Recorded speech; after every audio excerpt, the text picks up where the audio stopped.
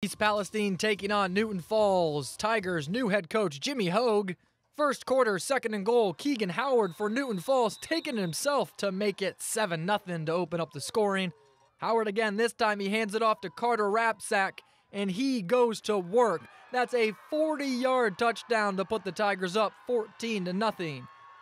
East Palestine looking to get something going. RJ May bats it down, collects, and then takes it all the way to the end zone for the Bulldogs.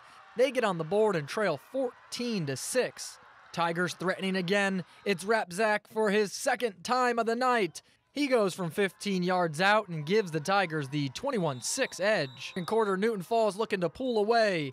At the goal line, Gage Fairs gets his first TD of the season. Tigers go up 21 and would hold off East Palestine for a 48-34 win.